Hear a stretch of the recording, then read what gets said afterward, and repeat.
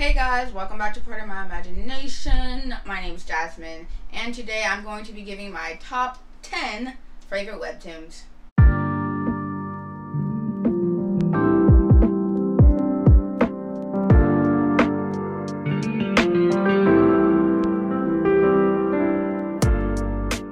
So, if you didn't know already, WEBTOONS is basically an app, or I guess you can go online too at webtoons.com, or you can just download the app on your phone, and it basically has, I don't want to say manga, but it's kind of like manga styled, but not really. So it's a bunch of just like tons and tons of comics. It is amazing. And I'm just going to give you my top 10. They're not in no specific order. I haven't seen anyone really talk about webtoons, and I can't like put these on my Goodreads because but I do actually spend a lot of time on webtoons reading these comic books because they're so freaking good and all.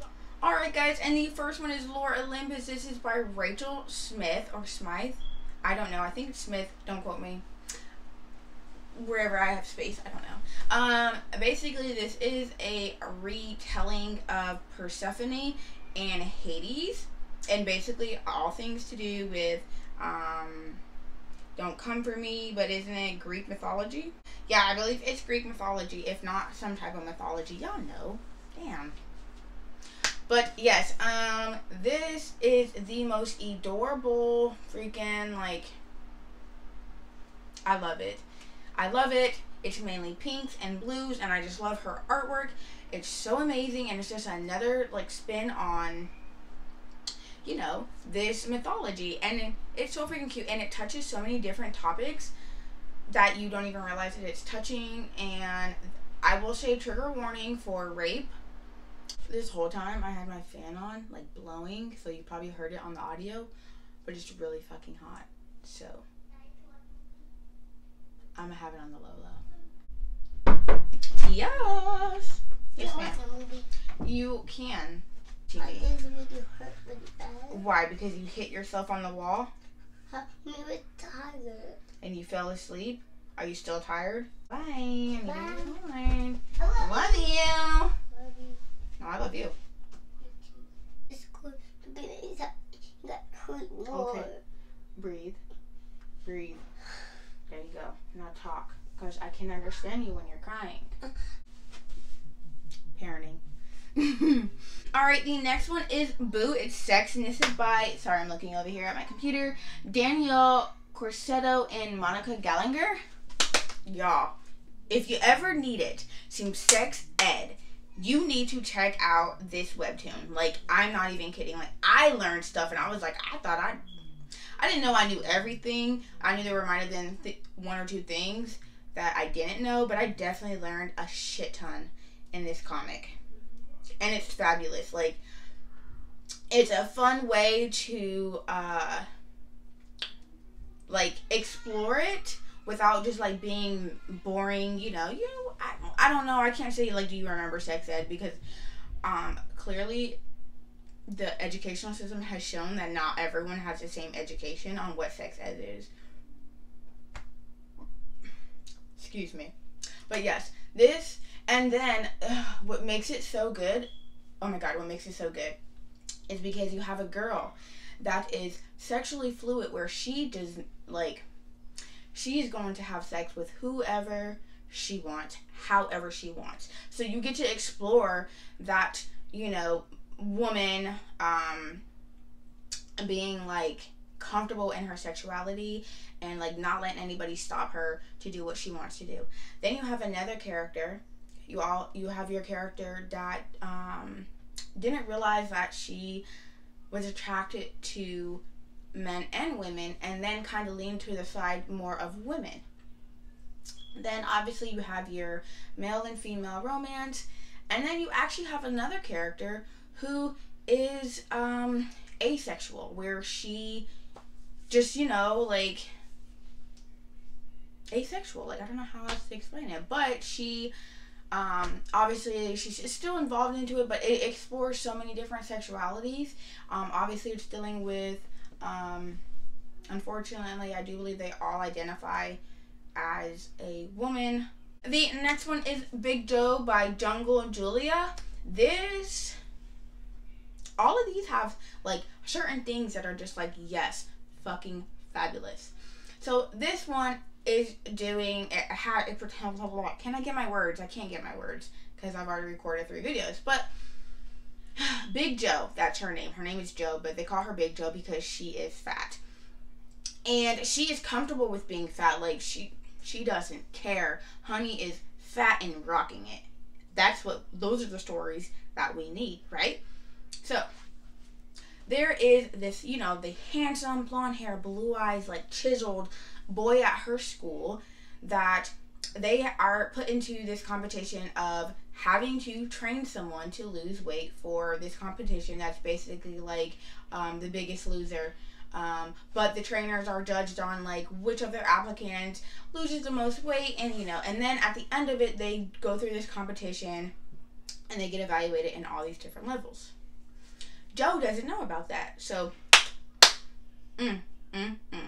but it follows Joe, and I'm not gonna spoil anything, but all I'm saying is, like, obviously there's a bit of romance in there. There are gay characters, female character, she's gay. There is Joe, there's, you know, another male, there is some kissing between some people and there's a touch of magic. They both rude. But yes, it's just all around fabulous. Like, if you want that strong fat character that is like doesn't care about body shaming, and you know, she loves her for who she is, and then it kind of explores, like, after a while, the insecurities a little bit, and it's just all around like fabulous. You gotta check it out. The next one is Tower of God by S.U. or Sue. I don't know. All I know is, if you need some action in your life, I am telling you, this is the webtoon for you. This pretty much follows a character named Bam. And in the beginning, Bam is at the... It's like a Tower of God. It's on a tower system. The king lives at the top of the tower. And each level, you have to compete and pass a test to get to the next level. Bam is not from the tower. Bam somehow magically finds his way into the tower, and he becomes this chosen, or he's not really a chosen one, but he gets these secret powers and, you know, all this amazing stuff. And then he gets grouped together with these friends, and you're just like, you love the friendship. It's so amazing. Like, I didn't even think that a webtoon could make, like, I just thought that I was gonna get my cute, like, little anime, you know, romance, and, you know, just get a little touch of, you know, cute stuff.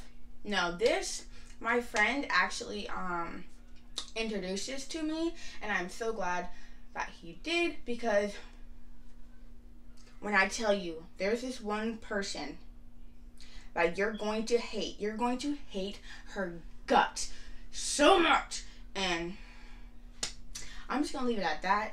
Y'all need to check this webtoon out, because, like, if you want, like, the underdog, but there's, like, also not the underdog, but, like, he has untouched power, and, like, his friends are there, like, just boosting him and helping him, and just all around fabulous, check this out. Check this webtoon out. The next one is Noblest, and it is by, hold on, because these names are, Jehol-san and Kwangsu Lee. Vampires. This is about the Nobly, and it just means, like, the original vampire, like, the first vampire, and, like, vampires. What else do I need to say? If you just need that dose of vampire, but, like, not Twilight vampire, but, like, you know,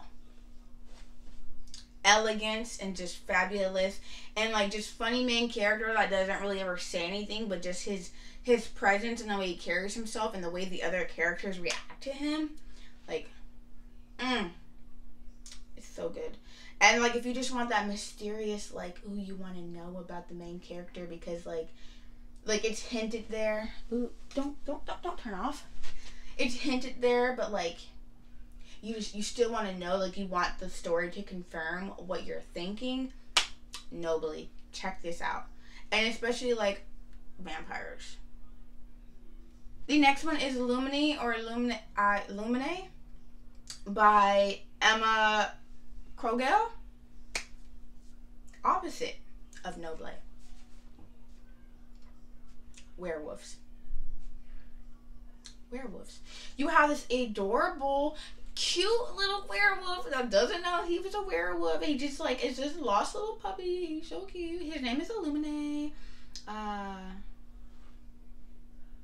No, it's not Illuminate. It's Lumine. I can't say his name. All I know is he got white hair, cute little ears, a blue and brown eye or green eye, and he's so cute. It's so cute. And then, actually, I think it does have vampires in it. Because, like, it's a battle between vampires and werewolves. And, like, he's a lost little thing. And he stumbles upon, like, this cool-ass teacher who is a vampire, but he doesn't know. And he's, like, brought into the service. And there is that other person that is... They're like, it's like different levels. Like some of them are dogs and they can like morph into smaller dogs. And then Illuminate is actually like a,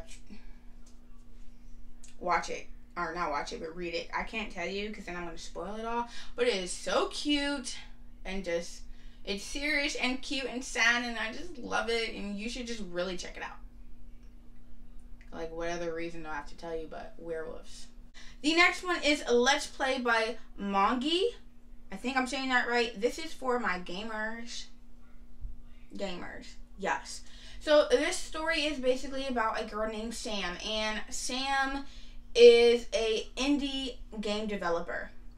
That is not her job. That's what she does on the side. She actually works at her father's company. Overbearing dad. Her dad is freaking hilarious. But at the same time, he's kind of like, you're being overbearing, dad. So like, tone it down. She has this super hot boss named Charles who's Dutch and he fences, like, he's such a gentleman, like, suit and tie, like, Then, next door is a guy named Marshall who is this YouTube sensation. He reviews video games.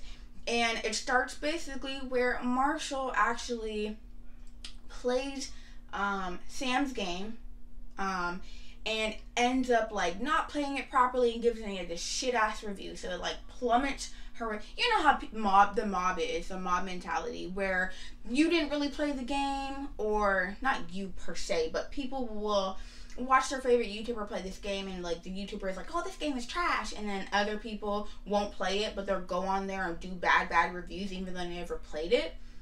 Well, that's what they did to Sam. So Sam is freaking like heartbroken, and this is her next door neighbor. He just moved in. So and there's Dungeons and Dragons. Or like what is kind of like Dungeons and Dragons. All around, it's just fabulous. If you love games, if you love video games, you're going to love this webtoon. And you totally need to check it out. I don't remember what number I'm on, but second to last one. This one is going to be, I'm looking over here on my laptop, The God of High School by Yoongi Park. This is another one like Tower of God where it's like I need my fighting. And this one is basically about this, it's about this school. Don't do that.